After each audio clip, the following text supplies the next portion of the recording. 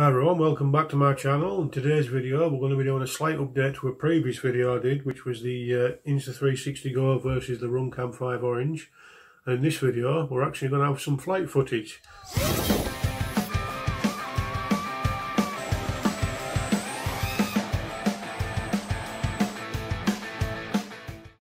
So what we're going to do, we're going to put them both on the quad like this and fly at exactly the same time. Now the angle of the 360 is going to be slightly different because of the mount that it's on, but at least this time they're flying at exactly the same moment in time, so you're going to get the same lighting and everything. So we'll see how it goes. Well, there we are at the test site, as I like to call it. It's a beautiful day, the sun's out shining. So all I'll do now is get my gear unpacked and let's have a fly.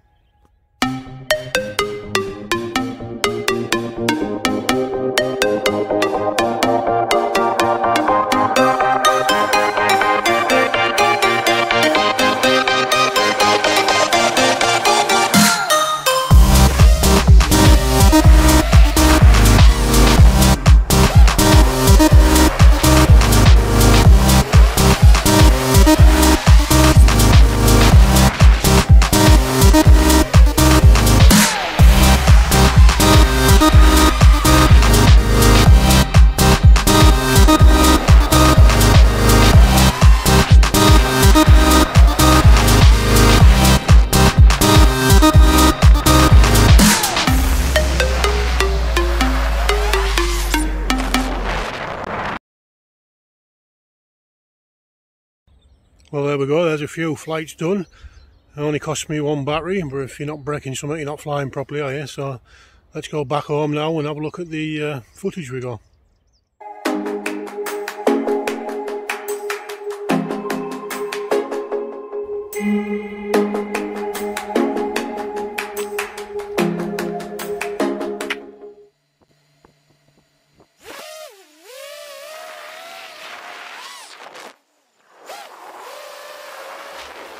Now if we look at the image from the 360 Go by itself, you can see there it's really highly saturated. You know, the greens and blues are very vivid. And one of the major problems with this is there's no settings to alter in the camera itself. You can do it in post, but you can't alter anything that it actually records. Like a lot of people like to alter the ISO and shutter speeds, give you more motion blur. Unfortunately you can't do that with this.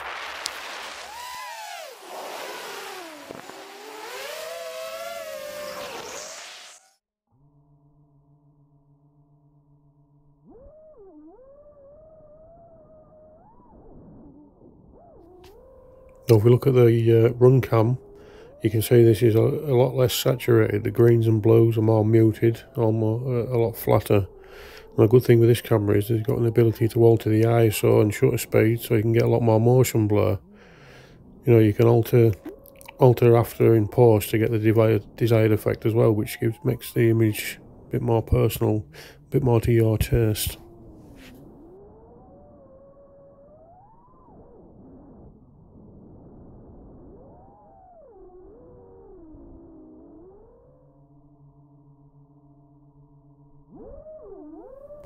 Now if you look at this Runcam image again, I've actually put a filter on one half of it, tried to sync it up so you get an idea of, you know, you can alter the contrast in post a bit to make it a little bit brighter.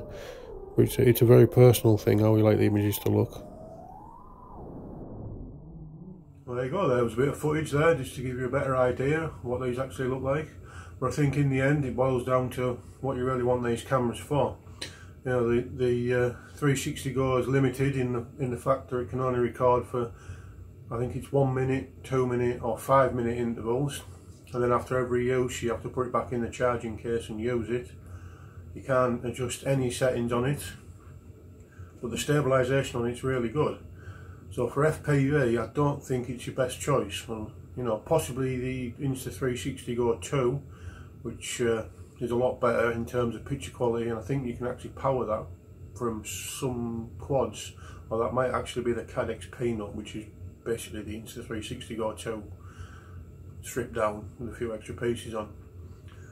And in regards to Runcam, I think you can film almost continuously for 2 hours at 1080p. And I think it's somewhere from 1 hour and 15 to 1 hour and 30 at 4K. And then your batteries run out after that. So I think for FPV needs, the Runcam for me wins anyway.